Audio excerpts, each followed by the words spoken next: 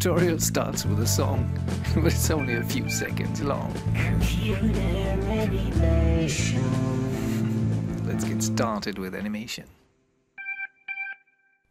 Hi folks, I want to show you how to visualize a function, in this case the exponential function.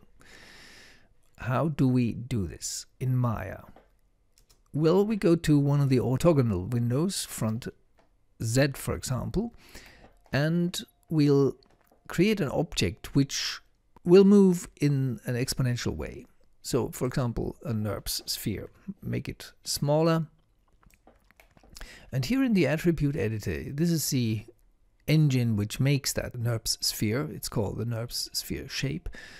And you have modification possibilities here, start, sweep, etc. But what we need, and this applies to all kinds of objects, whether you start with a cone or a polygon object or whatever, you have the translation, rotation and scaling parameters right here. Now we want the translation to be behaving like an exponential function going up.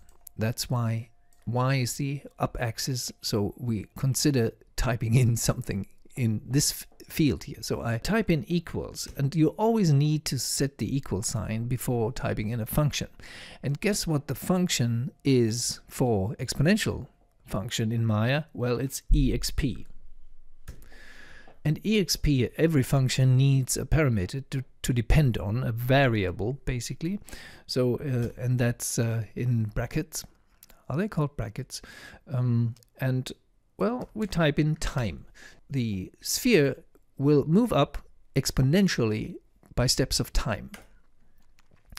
You see it already jumped to 1, and when I extend the frame range now to say 500, I get this animation. It shoots up, and you see that it starts slowly,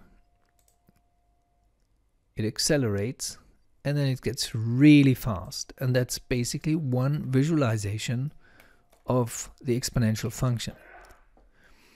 But we will make the exponential function more typical by letting the sphere not only go up, but go sideways as well. That's why we type in equals frame.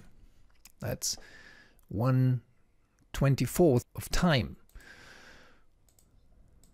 Now we have this motion here where, because frame is very fast, but we can already see our exponential function.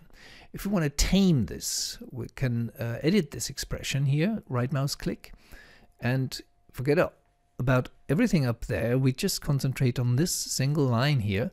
The NURBS sphere translate x, that's left and right, equals frame. Let's divide this by, well, 3. And edit and close. And then you see that the motion is behaving much more like you find it in the school books. Why is it starting at the height of 1? Well, this has to do with the timeline. We start at frame 1.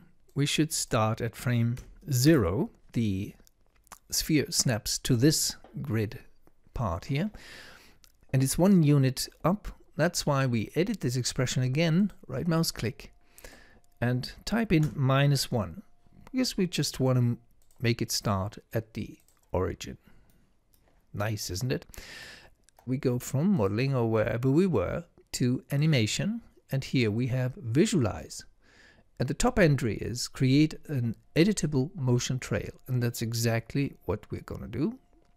Edit motion trail. Why is it red and why is it blue? Because red is the past and blue is the future. That's the motion trail in Maya, has these colors. And now we have a really elegant function curve of the exponential function.